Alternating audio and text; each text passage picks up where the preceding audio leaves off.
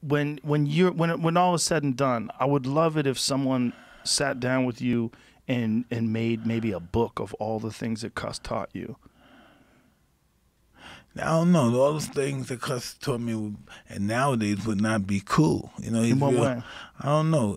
Cus was born in 1908. In 1908, they had a different opinion of people having opinions like women and stuff like that. And Cus believing that he cared for the downtrodden people and this and that, for the blacks and Latinos and Irish people who are being abused by the Irish people of that time, which is crazy. He really was that guy. He was the guy that fought for the people that didn't have anyone to fight for them. He was just that guy. He wanted to be that person. He wanted to be a person that people looked up to, and he was a boss and stuff. He just wanted to be a person. And when I read his book and I found out about him, he was successful his whole life.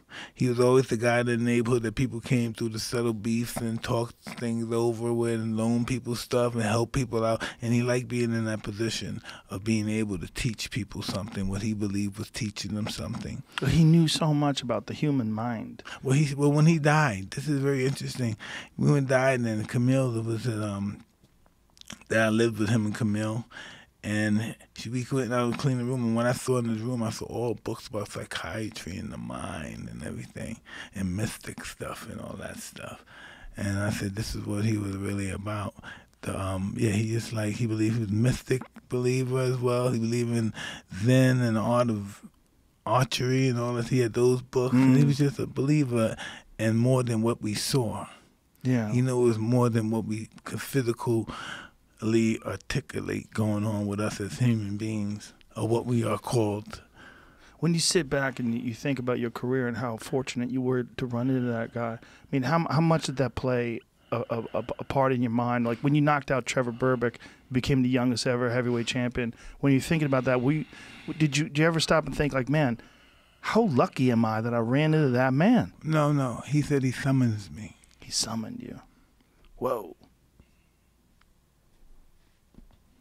Makes sense.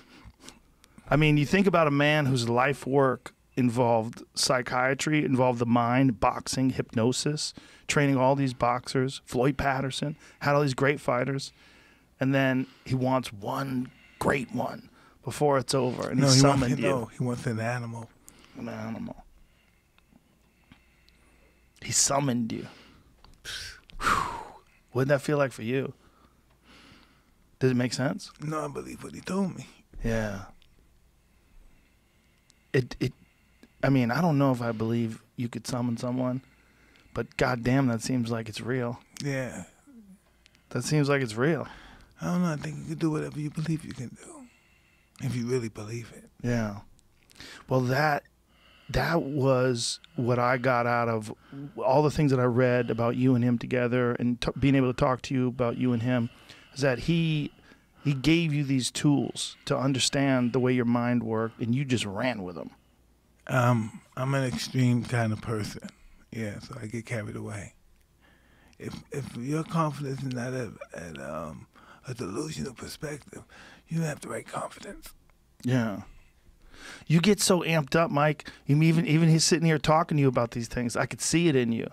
You get amped up, even just talking about achieving things, talking about success, talking about the mind. You know, I could see it inside of you. You get very fired up about these things. Yeah.